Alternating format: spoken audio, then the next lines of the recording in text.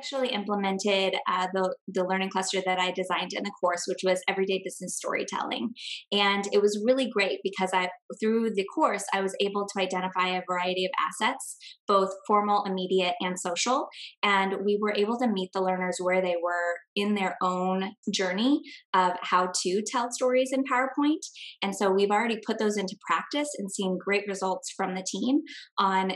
ways in which they can kind of learn in a way that is meaningful to them in and out of the flow of work.